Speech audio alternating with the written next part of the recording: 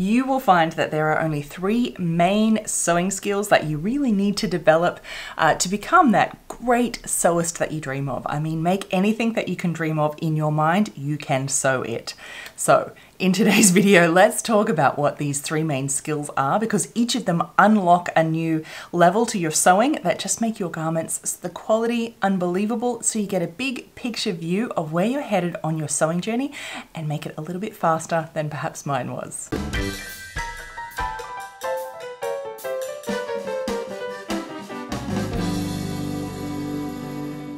Welcome back, my dear sewing friends. It is delightful to have you here. If you're brand new, welcome. My name's Evelyn Wood and I'm the creator of VintageSewingSchool.com. It's my online school where I have hundreds of members learn and develop their sewing skills.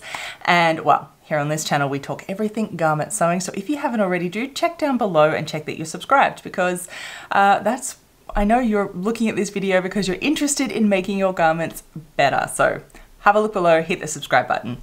Okay, I hear this a lot from different sewists as we're learning, as we're developing.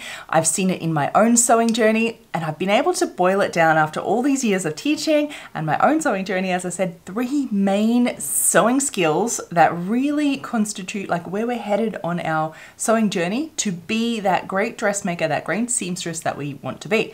I know you have great dreams for your sewing to be that great sewist, that great dressmaker, seamstress.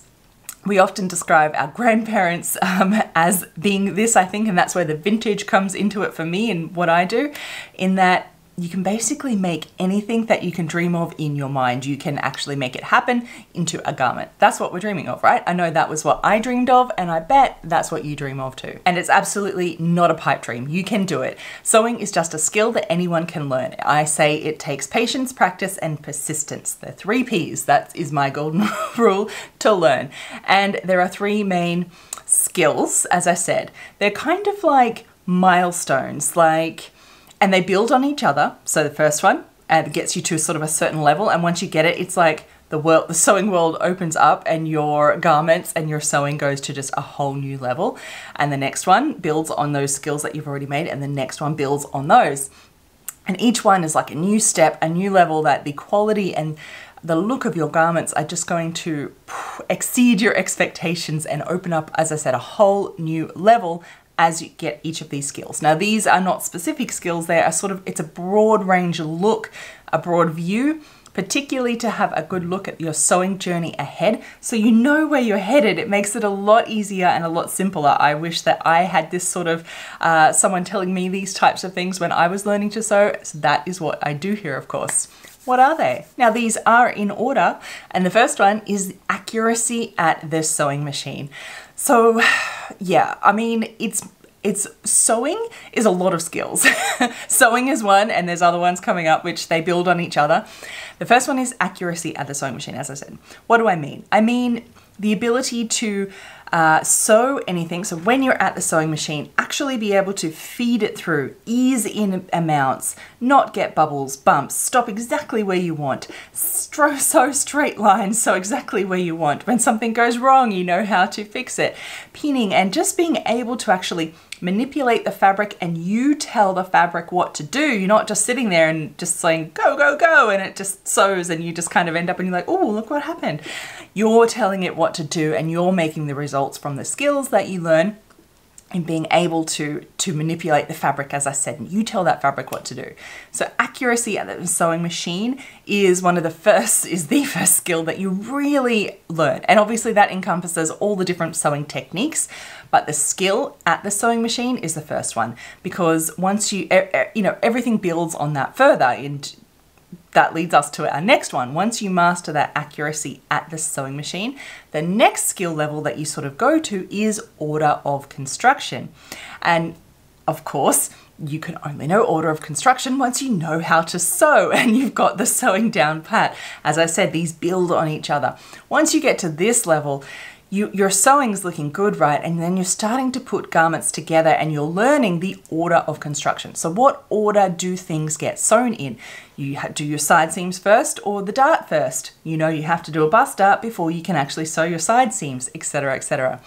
And as you go through this level, you really start to, like your pattern instructions, that you know, that long list of sometimes very confusing pattern instructions, you can start to make your own up. So you can get those and like put them to the side, use it as a reference, and really start to learn your own process, your own order of construction, and do things in a way that you want to do. You can start choosing the different sewing techniques, the different finishes that you want, and just you can actually start choosing how you want it to turn out. And this is a great level to be at, and is really fun learning journey in learning the order of construction and being able to like sew things the way that you want them. As your sewing journey continues, the next skill that I think that we get to and that we build upon is then pattern adjusting, pattern making, pattern modifications, fitting, whatever you want to call it. That is the next level on this. And of course, you can really only start adjusting patterns and making them different if you make your own patterns.